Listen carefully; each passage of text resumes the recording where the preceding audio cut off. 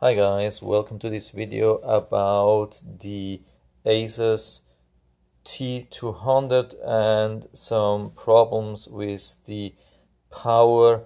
A lot of people have been complaining that they can't boot or they can't start the Asus T200, and sometimes I am always struggling.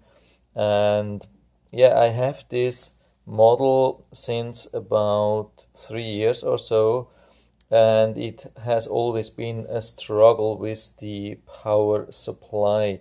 It seems the power supply is really weak, not so super reliable, but usually it even when it looks like it's dead, after a couple of days or so it will start again, or at least after a couple of tries. But it's just not so reliable. But what I found out, now I've been struggling for about 7 days to get it running. I mean, it's not super important for me because I'm just using it to create a backup from my network attached storage to an external hard drive and to online backup. But I don't need a backup every day, but let's say after a week now it's about time to make the next backup again. So what did I do today? So here on the back we have the power button, and when I pressed it, it just was showing the battery icon like this. So the problem is, it has a lot of reflections. It's a little bit difficult to show the screen. So even after charging it for about a week, it shows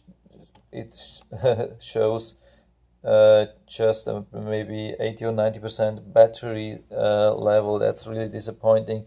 When it shut down about a week ago, and it didn't show, it showed a red battery icon.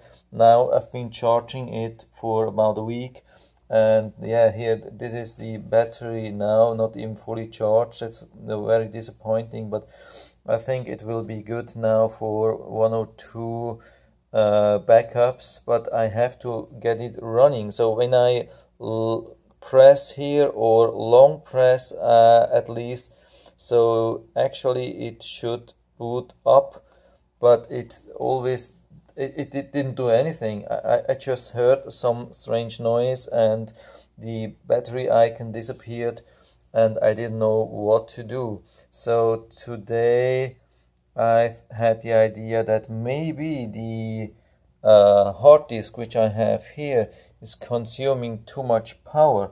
So I removed that, which is now everything. So I don't have any USB consumer now on the laptop, and I pressed again, and what happened, at least a couple of minutes ago, it started booting up. So here again you can see, so before, as long as I had plugged the hard disk with USB, it didn't boot up. Now when I have unplugged it, it's booting up. As you can see, there's the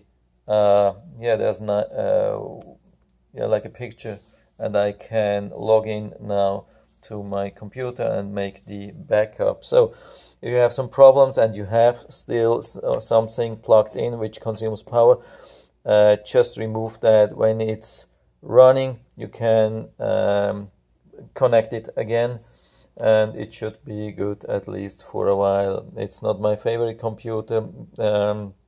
It's really super slow. It has low memory, but for a backup it's absolutely perfect, and I will keep that as long as possible. So that's it for now. I hope I was able to help you a little bit with that. If you have any questions or comments, just write to the comment section below, and always happy to talk about these things. And if you like the video, give me a thumbs up, subscribe my channel. Thanks for watching, and see you next time.